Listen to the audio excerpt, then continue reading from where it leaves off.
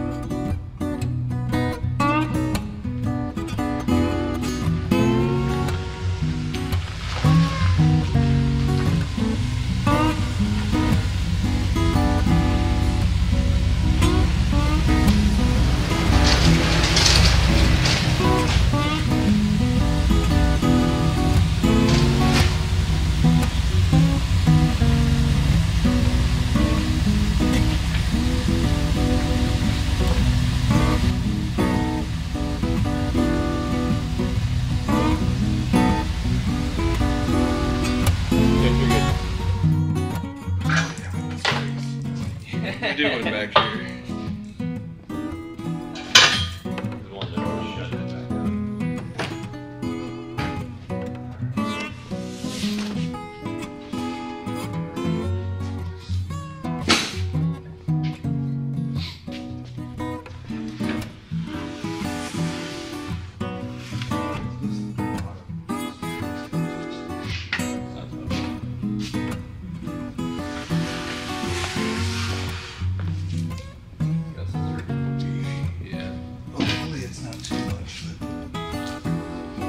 Step up. You should be fine.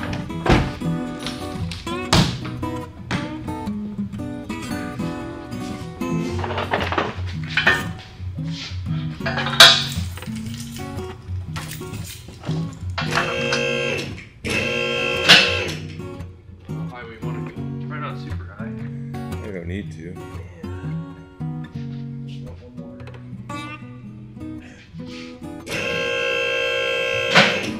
All right, we got it up on the lift. We're getting the wheels pulled off and we're gonna get to work here. Here are the springs, and the truck has 4-inch blocks on it. I did pick up a set of 3-inch blocks in case we need to go lower, but these springs are stated to raise the truck 2 to 3 inches over the factory 1500 springs. And I bought these at Kyle's recommendation from the manufacturer. So we'll see how this turns out. If not, I'll just blame him for everything. But well, does it spin on the inside? No, I don't know yet. I think get the nut off and then put an impact on the actual bolt and see if I can get it to.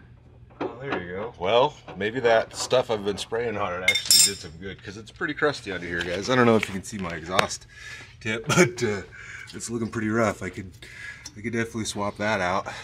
New exhaust would be nice. I need to get this thing back in for an oil undercoating this year, or I need to take the time to maybe do it myself with some used oil. Do it right next to the ocean, let the used oil go in, you know. Throw some batteries in there while we're at it. Well, that one came loose.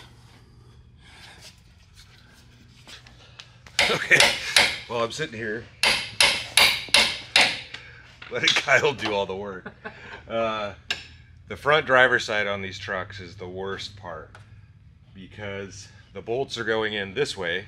The head of the bolt is on the other side and it's blocked by the gas tank. So the proper way to do it is to drop the gas tank to get that bolt out. But I believe we should be able to finagle a Sawzall in there and cut it, because kind of the standard thing that you do when you're replacing these is just cut it out and put the bolt in from the other direction. So fingers crossed that works. This right here is going to be probably the most difficult part of today. So yep. I'm impressed. I don't have the bottle with me, but I've been spraying it with this stuff called Aerocroil that Kelvin gave to me. It's in like an orange can. Maybe I'll throw a picture of it on the screen. I've been impressed with it. Alright guys, so we've already started a little bit of work on the truck, so this is a little bit out of order, but I'm here with Chad, owner, if you'd like to say that, owner of Alldogs Off-Road. Technically we're a co-op, so I'm not the owner, but I am on the board of directors here, and I am also the general manager. Okay. Would you? I guess go ahead and explain what Alldogs is and what you guys do here. Yeah, so Alldogs Off-Road is an off-road co-op here in Lincoln, Nebraska. We build lift kits primarily for Nissan and Toyota applications, but we do some oddball stuff and interesting stuff like full-size Chevys. I finagled my way in here somehow, guys. Yeah, but we've been around since 2018. So rather than a traditional ownership structure, you know, where you have your owner and basically any profit that you generate ends up going into the owner's pocket or back into the business, we as a cooperative and with our member backing, we take whatever profit that we generate and we reinvest it back into product development, or in certain situations we will donate it to a local or national charity. Our primary market is Nissan, and Nissan was never very well serviced in the market here, or in the aftermarket. And so generally when we take a profit, it goes into new parts. So we come out with a few new leaf spring options, ring and pinion ratios, and wheels, all for Nissan that had never existed prior to our establishment. Well, it's good that they're doing things in the off-road community, and one of the biggest things that was attracting me was the co-op structure of this, and that, you know, you're here to help your members, and the members can help the company grow. You know? Yeah. So it's awesome that they let me come down here and do this. I'll link all the Alldogs Off-Road information down in the video description so you guys can check them out. They have a YouTube channel, website if you have Nissan or Toyota. If you want gear, and you guys also sell some like basic like overland style of gear stuff too, right? Yeah, so you can get just about anything through our distributors. Rooftop tents, wavy and fuel tanks, just about all of that knick-knack stuff. Our primary focus is suspension, but yeah, we can do just about anything. So if you're in the market for any of that stuff and you'd like to support these guys, you can check that out on the website too. So we're gonna get to work and hopefully knock this out. It's a cold, misty day outside, and the roads are probably gonna get slick. So the sooner we can get this done, the better. So we're gonna dive in and get to work. Stay tuned, guys. This stuff works, whatever it is. Cut this and take that out.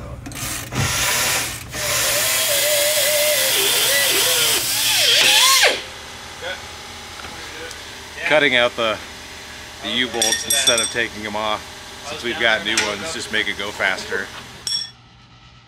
You're bending it. Watch yourself.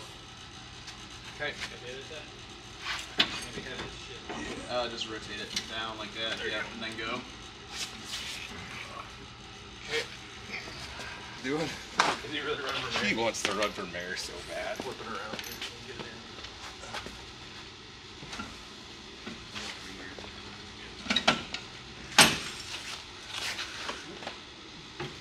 I'm gonna grab the other. Where's the other bolt? I'll grab it. Oh, I'm gonna hold this one in first. Alright guys, so we've got the first spring kind of in, and the front was terrible. So yeah, we ended up, you didn't cut it completely off. We scored it with the cut-off wheel, bent the outer flap out so we could get it down. We've got it bent back and we've got the bolt on there.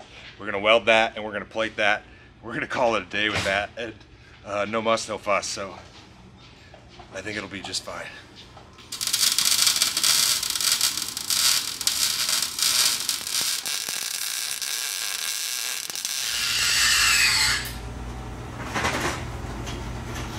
Alright guys, we're working on side 2, and if you can see up here, we got the U-bolts off, and the center pin on the spring pack had been broken. So the only thing holding it together was the U-bolts.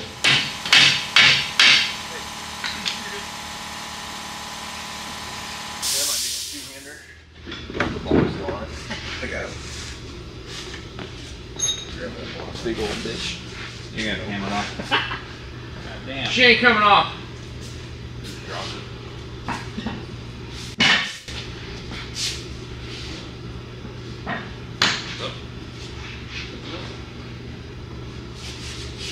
That's crazy. I think it worked.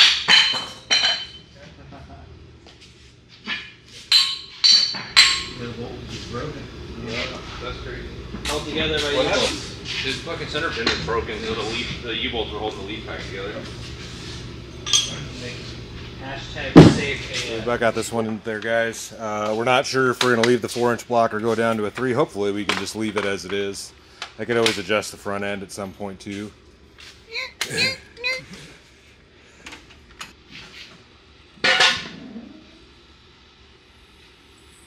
God, that's a big bitch. Alright, you should be good.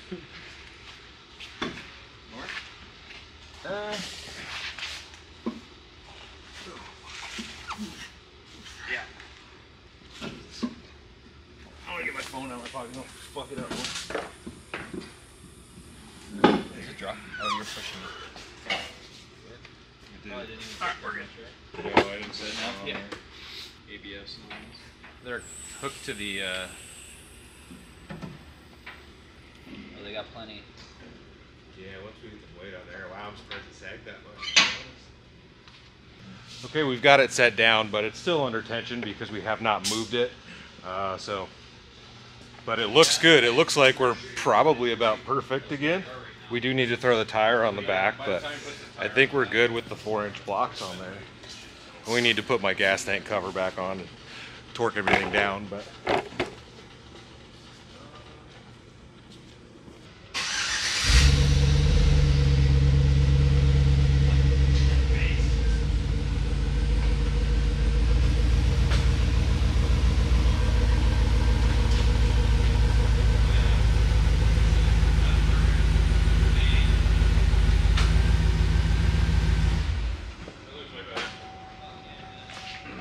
Way better. I can even tell getting out it seems taller. Yeah.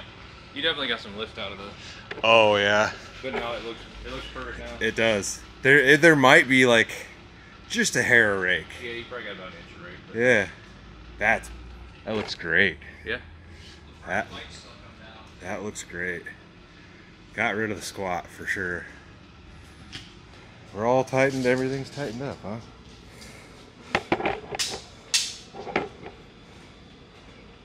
Yeah. Do you remember what the measurements were the first time? Actually, if your front doesn't come down, you're dead level right now. Dead level. Oh, I didn't know if you wanted to come out. I thought you was talking. I wasn't sure if he was talking. Oh yeah. No, you more than welcome to be in the video. waiting. You participated. He's the guy. All right, guys. So we took the rig for a drive around here, and it drives 100 times better than it did before. It's not too firm, which I was worried about. The 4-inch block is perfect. It is sitting basically absolutely level at this point, and it feels so much better. Yeah, it rides very well. I was surprised actually with it being a 3/4 ton spring. So. Yeah, well, I thought it was going to be stiff, but it's worked out great. So we've got Kyle's rig over here, and we've got Chad's rig over here. Chad's inside doing some work on some control arms right now, but everything is all buttoned up. We've got this done, and once again, thanks for helping me out. Absolutely. He did most of the work while I just stood around. That's all right. Yeah, we got some cool stuff coming up, and we're definitely going to participate in some of the Alldogs activities. You guys do like coffee, like dirt and donuts? We do dirt and donuts every first or second weekend of every month. It seems like we do alternate off and on between the Omaha. So there's an Omaha Toyota group that runs one too. And last year we started alternating with them. But yeah, so we do that. We're going to more in Springfield this year. We got Overland Expo Mountain West, and then I think we might be going to Overland West in Flagstaff, Arizona also this year. Okay, I'll be so there yeah, at I think that we're one. going to that also. And then sometimes you guys do like camping trips down to... Yeah, we go to Tuttle. We try to go to Tuttle once a month. Sometimes it's an overnight trip, sometimes it's not. I know when the weather's cool, we try to make it an overnight trip. So Tuttle's our closest off-road park. It's down in Kansas, like 3 hours away. Yeah. But we've got something. But yeah. I think we're gonna grab some lunch, guys. So I'm gonna go ahead and wrap this one up. Thanks to Mike. He's back there behind the camera taking some pictures. And I'll link everybody's Instagrams and stuff down below if you guys want to check out their personal stuff also. Awesome. So, thanks again. yeah. Heck yeah. Stay tuned for the next adventure, guys. See you guys. I'll see you in a bit. Perfect.